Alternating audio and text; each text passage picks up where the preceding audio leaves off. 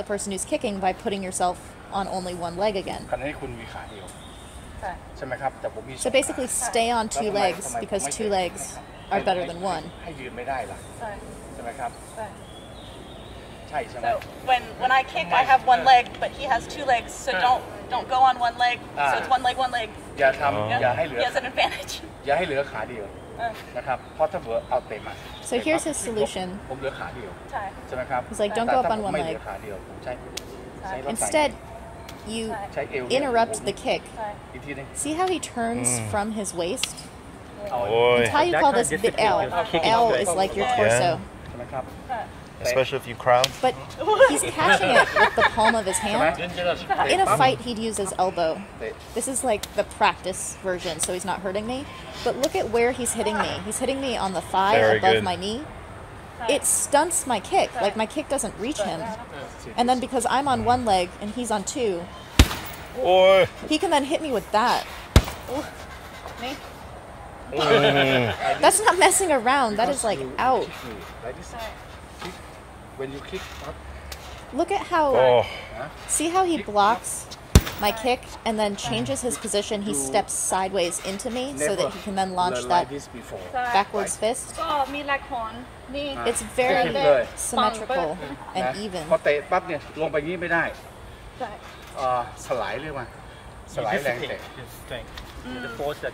So the force of his hand blocking my leg above the knee dissipates the power of my kick. Been dissipated, it will be really like it. Yeah. If you kick me, Sir Moncon goes back there to start teaching this woman. He's saying if you catch the kick, it hurts your ribs. Even if you move to the side a little bit, you're still taking some of that impact.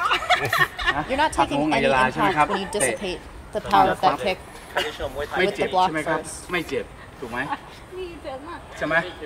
hurts your leg, man. Like, he's doing it gently. And because he's elbowing like right on the IT band, so this is how you actually block it. You don't need to use the heel of your hand, although you could, but this is so much nastier. Like, that would stop me from kicking really fast. And because a kick is like the highest scoring point in Thailand, people kick a lot. But he goes across me. If you take away someone's kick, you've taken away a huge weapon.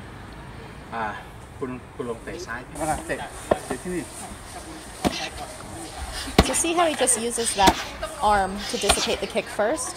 And if I decide to go higher, he's got that elbow on the other one. See how he's starting to crowd my space now? He's getting excited. Look at his feet. The footwork in this is so, like, measured. He hits above my knee, so I actually can't even extend my leg. Like, you interrupt it before it even goes. Yeah. So we're talking about this kick to the leg when someone is trying to kick. If you nail someone above the kney and like straighten their knee while they're trying to kick, be very but ask him where it hits you. So that's a teep. He's like, it's not like this. See how the kick comes up from nothing? And it's powerful. Sylvie, ask where he hit. He's like, you can hit all different places. Low leg, thigh, or hip. He's like, if you want to go high, the opponent can back up. Like, they can just do this bend back to get out of the way, which is why the teep is not ideal. You can't really get out of the way of that kick.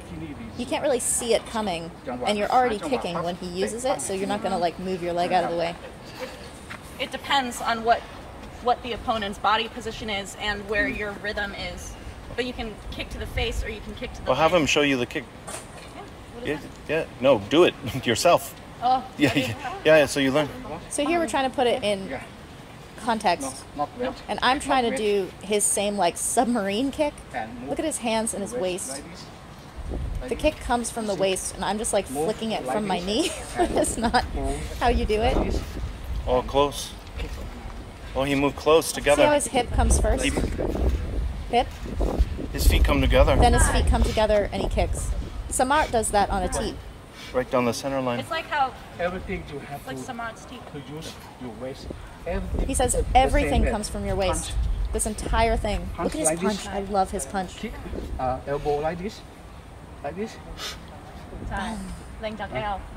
elbow like this. Right? See how it comes from his hip? Everything is the waist. Not use your punch, not use your hand, not use your... The twist of his waist to me looks like a golf swing. Again, I don't play golf, so I don't know the details, but it looks like that same in the twist of his hips and the way his knee bends to kind of like allow that lax. Bring your feet together. I could not get this kick in his presence. I've played with it since, and I actually used it on my trainer when we were sparring a couple of times. It's kind of cool. Here he's explaining the importance of the breath. Rest 3 minutes for fighting. And he's like, in any given fight, a round is 3 minutes, and you have 2 minutes of rest. You don't have to sit down. Stand up and just breathe. He says in each minute, you should get 11 breaths. He stopped with his senior class and had them breathe before starting again. And it was totally like part of the training. When I was watching his senior class, he had them stop and breathe as part of the lesson, like between things.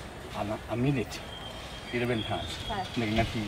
So he's like, in a fight, if you have 2 minutes between rounds, breathe 22 times. So when I intercept his arm, that's doing damage like to an his soft uppercut. tissue.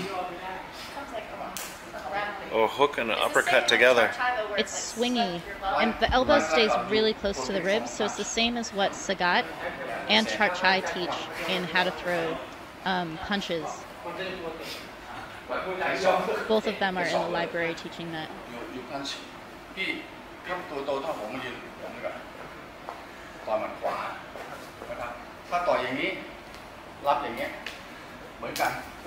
I love how Muay has to take off his watch to do these things all the time. Oh. These two men are very close in age. I think they're maybe 1 or 2 years apart in age. And they have very different experiences. Muay coming from ring fighting, and General Tumwakom coming from the military and having learned and taught this style for so long. He is the last living student of the original teacher of the Lertrit style.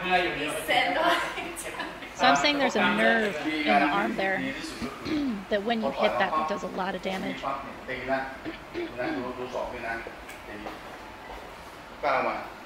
Look at how close his back arm is to his body. All the way over. Before he does the step with his leg to like whip it around.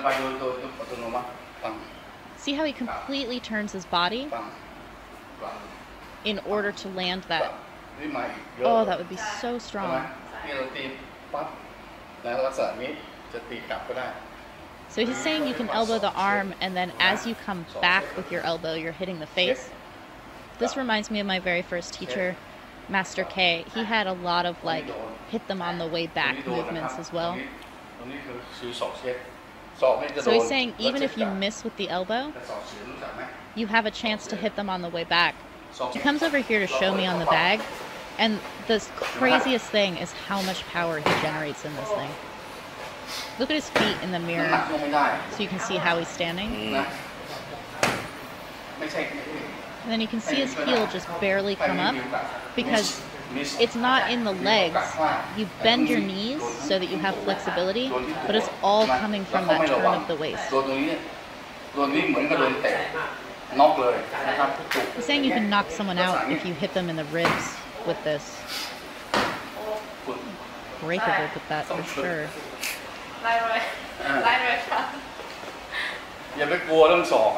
He's like, do it 100 times. And I'm like, you'd have to do that many 100 times. To me, it looked like he was hitting on the outside of his elbow because he chicken wings it so hard. But he shows me that it is still on the bone. But